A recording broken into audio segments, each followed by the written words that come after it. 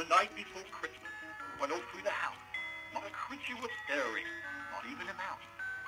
The stockings were hung by the chimney with care, in hopes that St. Nicholas soon would be there. The children were nestled all snug in their beds, while visions of sugar plums danced in their heads.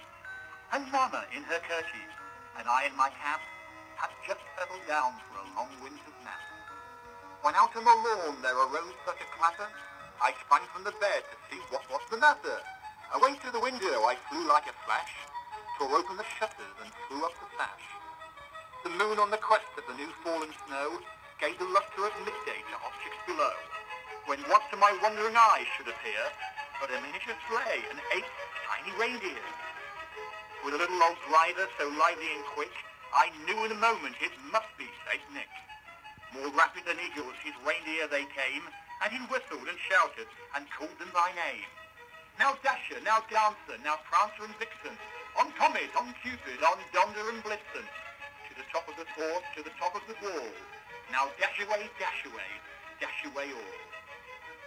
After I leaves that before the wild hurricane fly, when they meet with an obstacle, mount to the sky. So up to the housetop his reindeer they flew, with a sleigh full of toys and St. Nicholas too. And then, in a twinkling, I heard on the roof the prancing and pawing of each little hoof. As I drew in my hand and was turning around, down the chimney St. Nicholas came with a bound. He was dressed all in fur from his head to his foot, and his clothes were all tarnished with ashes and soot. A bundle of toys he had slung on his back, and he looked like a peddler just opening his pack. His eyes, how they twinkled, his dimples, how merry, his cheeks were like roses, his nose like a cherry. His droll little mouth was drawn up like a bow, and the beard of his chin was as white as the snow.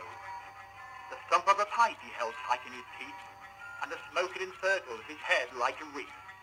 He had a broad face and a little round belly, that shook when he laughed like a bowl full of jelly. He was chubby and plump, a right jolly old elf, and I laughed when I saw him, in spite of myself. A wink of his eye and a twist of his head soon gave me to know I had nothing to dread. He spoke not a word, but went straight to his work, and filled all the stockings, then turned with a jerk, and laying his finger aside of his nose, and giving a nod up the chimney he rose. He sprang to his sleigh, to his team gave a whistle, and away they all flew like the down of a thistle. But I heard him exclaim as he drove out of sight, "Merry Christmas to all, and to all a good night."